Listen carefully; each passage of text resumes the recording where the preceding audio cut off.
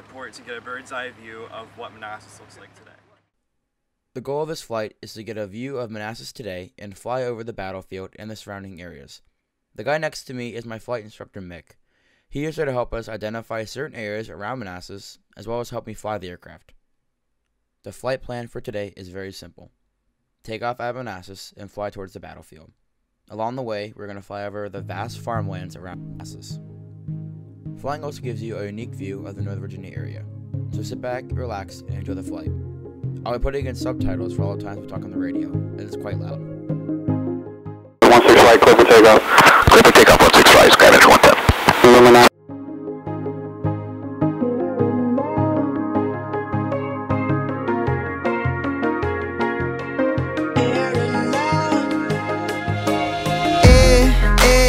Words that I say, downtown the lights out, but we choose to stay. I don't know where this may go. These strangers know all the words at my shows. I tell, she loving our style.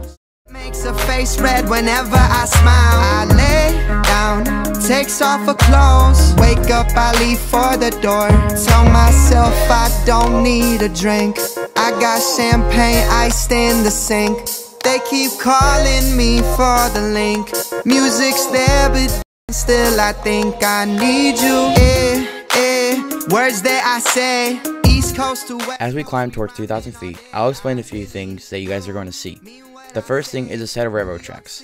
These tracks played a crucial role in the First Battle of Manassas, but I'll talk more about that later.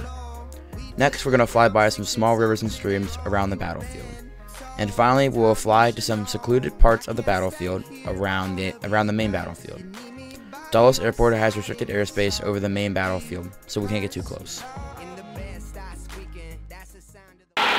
So, the railroad that we passed back there, it's been there for a while now, and back in the Civil War, it was used to transport troops by General William Sherman to the First Battle of Manassas. He brought hundreds of reinforcements to the troops ready station at Manassas, trying to take Henry Hill and fight against the Union. It was founded in 1873, and that was after the Civil War, because after the Civil War, when the Union and the Confederacy joined back to the United States of America, it was Manassas, Manassas, which it is today, was just a railroad, and it was a road that passed through it. There's a cross joint of those two. And over the years, it's developed more and more people, and it's developed more and more to a city, and now more than 38,000 people call it home, and it's home to a lot of industrial areas and a lot of farmland. Left my problems to dry, I'm lounging out in the deep end. Here I am maneuvering around the small parts of the battlefield. What you see here is the southeast side of the battlefield park by Route 66.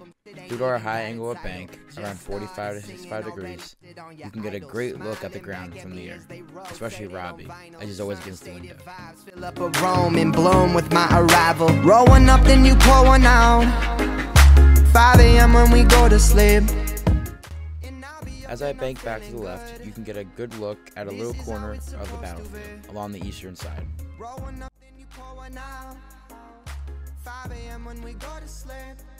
I hope you guys have enjoyed your bird's eye view tour of Manassas. Let's head back to the airport.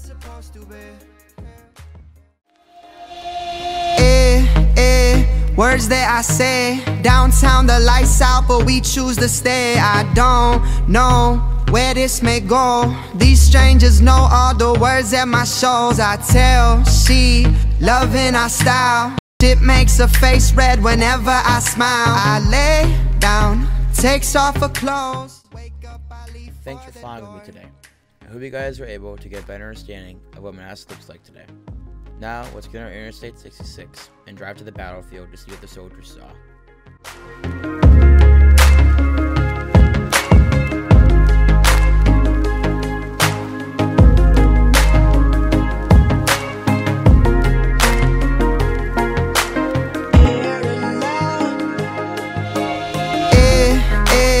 Words that I say. The Civil War was the bloodiest war ever fought on American soil. It was between the Union and the Confederacy. Over 150,000 brothers lost their lives. Confederate forces were advancing from the fence ahead. The U.S. artillery cannons began to fire at this unknown line. However, the Confederate infantry were were able to advance within 40 paces and overtake these guns.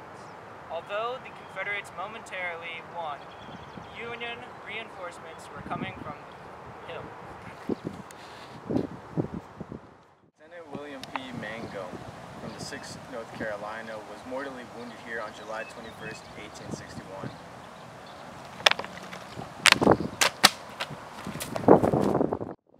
General Bernard Elliott B. of South Carolina was killed here July 21st, 1861. Just before his death, to rally his scattered troops, he gave the command, "Form, form, there stands Jackson like a stone wall, rally behind the Virginians."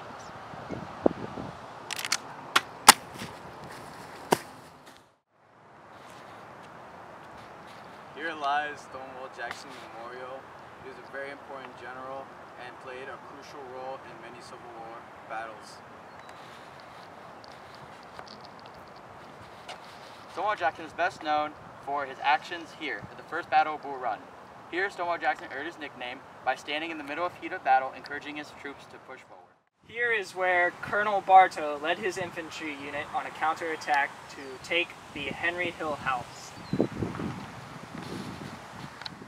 The Henry Hill House was the strategic point in the First Battle of Manassas. This here is where the Union advanced towards the Henry Hill House from the north. They're trying to get there before the Confederates, take a strategic positioning upon the Confederates, and hopefully win the battle. Downtown the lights out, but we choose to stay. I don't know where this may go. These strangers know all the words at my shows. I tell she loving our style.